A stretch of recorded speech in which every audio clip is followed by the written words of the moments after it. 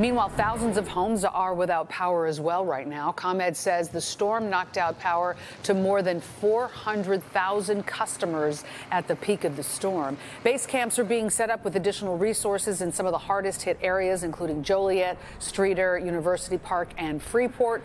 More than 3,000 utility workers are working around the clock to restore power, prioritizing police and fire stations, nursing homes, and hospitals. We are putting every available resource and team member into this response. We have called in mutual assistance from all neighboring utility partners across the nation, including Canada. Power has already been restored for about 200,000 homes. ComEd says about 80% of customers can expect their power to be restored by late tomorrow. The remaining outages could be restored by Friday night. The village of Shorewood in Will County was hit very hard by the storms last night. Take a look here at tree branches and debris littering yards, some of it even up on the roof. Several homes were damaged in this neighborhood, and we're told there were a few injuries as well. Neighbors we talked to today say that storm sounded like a freight train coming through, pulling several large trees right out of the ground. To the east in Cedar Lake, Indiana, this neighborhood was also hit hard. This warehouse lost its roof. We saw workers making repairs already today. And in a neighborhood, a woman was killed when this tree fell on her house. We will have much more on that story coming up at 4:30 this afternoon, but we want to take a look at the large survey that's being done for all the damage. The National Weather Service already confirmed at least 5 tornadoes from last night, and they're still out in the area. NBC5's Christian Farr has more on the cleanup from northwest suburban Schiller Park. Cleanup has begun after severe storms once again passed through the Chicago area last night. This is the first time I'm seeing everything. It's just, it's really bad. I didn't get any sleep last night. There's still no power. Andrew Ayala and his family rushed to the basement of their Schiller Park apartment building when they heard warnings about tornadoes possibly touching down. From the windows, you can see the wind. Everything was hitting it, and it was just a crazy night. The National Weather Service sent out survey teams today to see how many tornadoes might have touched down last night in the Chicago area. A team in Shanahan has already confirmed that an EF1 tornado touched down near the far southwest suburban village. Back in the northwest suburbs, as the wind progressed, it was pretty big winds. I saw a couple things saying 65 to 70 mile an hour wind gusts. Northwest suburban resident Philip Richardson and his family spent part of the day clearing their front yard of several fallen branches. The Texas native grew up with his fair share of tornado warnings. Richardson says he is happy that his family was not injured, and he is also glad that his home was not damaged. It's all over the Metroplex in Dallas, so it's a little interesting to have it still impact us all the way up here, but weather's changing, so. Feeling lucky? I do. Feel really lucky, feel grateful. The National Weather Service says that it's sending teams to check out 30 different areas in the Chicago area to see if tornadoes did touch down. It was pretty scary for the most part, yeah. I'm just glad everyone's okay. In the northwest suburbs, Christian Farr, NBC5 News. Now NBC5 responds. Tuesday night's high wind and rain really creates the perfect storm for scammers. The Better Business Bureau and law enforcement are warning people to be extra cautious when dealing with any storm damage repairs today. NBC5 responds. PJ Rendawa shares how you can avoid storm chasing scammers and substandard contractors who try to take advantage of vulnerable homeowners. PJ? That's right. If your home was damaged by yesterday's storm, you probably feel some urgency to get repairs done. But that urgency opens the door for scammers to swoop in with offers of fast, low-cost repairs. Unfortunately, these home repair scammers may take your money and run or perform shoddy work that damages your home even more.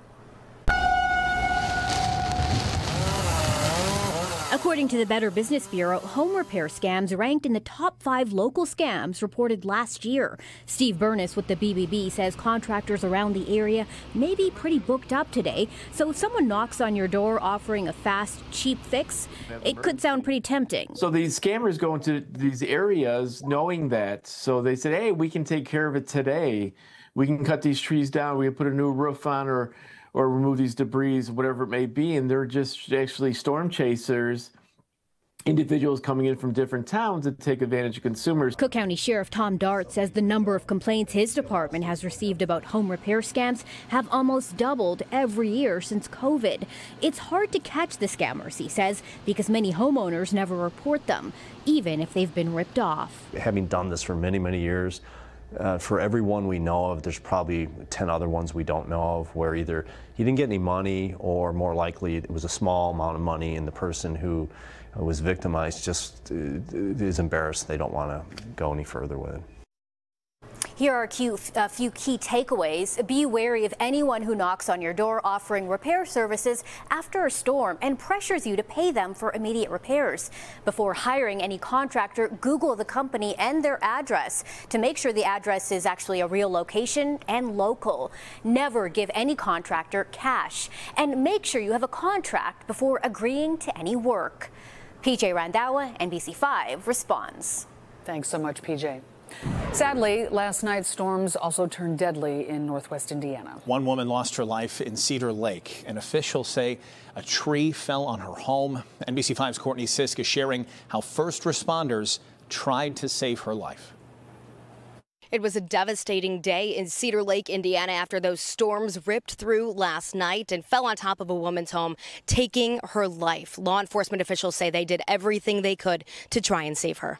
Today we actually mourn the loss of a community member from a tragic incident. That incident happened here off Lowerman Street in West 141st Lane in Cedar Lake. High winds broke this 70-foot limb off a massive tree, sending it on top of a car and into a home. It was really quick. It was bad, though. Josh Myers lives across the street and was outside when it happened. I just seen the tree fall and hit the house, and the wind blew the tree over, and then I just seen a bunch of police and ambulances come. When police and fire officials arrived, they found 44-year-old Laura Nagel pinned under the tree in her room. At that point in time, it was a chaotic scene. The fire personnel and police officers frantically tried to do what we could, but at that point in time, the scene was not safe enough to continue. The relentless winds were still persisting during their efforts. At that time, we were experiencing an extreme storm that was coming through northwest Indiana with very high winds, heard as much as 80 miles an hour in some areas. Unfortunately, Nagel did not survive her injuries. 2 other people were inside of the home when it happened, but they were not physically hurt. Our condolences to the family and to her loved ones. This is a very tragic incident in Cedar Lake. Hopefully the community maybe can come together and help these people too, you know. Reporting in Cedar Lake, Courtney Sisk, NBC5 News. Right now, a stretch of Interstate 55 in the southwest suburbs is still shut down in both directions. That's because of downed power lines on vehicles. This happened just south of Joliet near Shanahan. And it's having a big impact on the traffic tonight, especially for drivers trying to get around. Let's get to NBC5's Evrod Caspi live there near the scene. Evrod, any updates on the situation? Well, Stefan, what I can tell you right now is that this portion of I-55 is expected to be closed until at least tomorrow evening. And I want to show you why. Take a look at your screen here. This is video from our drone that shows you exactly the scene and what we're dealing with out here. And if you look closely enough, you can see a semi on top of another semi, the majority of a roof of a building ripped off next to the expressway. But the main reason that the expressway is closed in both directions is because of all of the down power lines strewn across it and the nearby frontage roads. You can even see a few vehicles and even a semi-truck tangled up in those power lines. Again, I-55 closed in both directions here in Will County, in between River Road and US 6. And right now, ComEd is working to de-energize, remove, and repair those down power lines before any part of this expressway can be reopened. I did get a chance to speak to one businessman whose semi-truck is not accessible, and his driver couldn't make a delivery, so he's losing money by the day. I have a load that's due to a customer that's very assertive about getting their merchandise. But we told him, like, hey, we can't access, the driver can't access his truck to be able to get you the load. So it's pretty much one of those situations where I'm kind of desperate at this situation because I'm an owner-operator. So for every day my truck sits, not only am I going to lose money, the customer's going to charge me for probably a load that sits in there. And he told me because of this, he's losing about $1,000 per day. And he's hoping that his truck won't have to sit there past today, but that's still unclear. So here's the thing. If you normally drive through this area on I-55, you can expect delays. You should allow for extra time in order to be able to reroute. And I mentioned earlier those vehicles that were sort of trapped in between some of those power lines. An Illinois State Trooper here told me that those drivers, when those lines came down, had to sit in their vehicles until first responders came and were able to rescue them. And thankfully, no one died and no one was hurt, remarkably. Again, we just want to point out that this portion of I-55 is going to be closed until at least tomorrow. We'll keep you updated once we get new information. For now, reporting live near Shanahan in Will County, Evrod Cassimy, NBC 5 News. It is remarkable that nobody was killed or hurt seriously. Thanks so much, Evrod, for the update on that story. Talked a lot about the suburbs, but the city also a mess from these storms. NBC 5's Natalie Martinez is checking out all the damage live in the West Loop tonight. Natalie. Yeah, Stefan, we are in the West Loop, and we've been covering storms and tornadoes for so many years, but I can't remember the last time we brought you damage like this happening in the city due to a tornado, which we know it is now. Let me give you some perspective here. I'm 5'8", roughly 5'9". This tree, the roots of this tree now dwarf me, as you can see here. Now we know, Kevin Jeans has told us through the National Weather Service that what came through here was an EF1 tornado. A wildly windy Monday night in Chicago's Gage Park neighborhood as storms rip up bushes and branches and topple trees. Home surveillance video showing the howling wind blowing a garbage bin, sending it somersaulting down an alley. About 6 miles south, we found Marcos among the neighbors cleaning up Tuesday night after storms tore through the West Loop. I've heard sirens, but I've never been experiencing anything like this. We were just sheltering in place with the kids. The wind started getting very aggressive. I started hearing kind of like the sound of a baseball bat breaking. When we came out, we just saw the aftermath. This street outside Whitney Young High School, impassable. We have a 150-year-old tree that kind of fell in our backyard. And so it's kind of crossing like 4 property lines. Power lines are down in the back, so we don't really want to do anything with the tree until they fix it. A couple blocks away at Skinner Park, we found kids climbing a massive, newly fallen tree. It crushed an iron fence, seemingly crumpled like Play-Doh. Given how much damage there is, we're all very lucky that it fell on fences and not houses. Seems pretty intense. Tornadoes being in Chicago, I'd never believe it was possible. We found Therese documenting the damage outside the nearby Chicago Police Academy.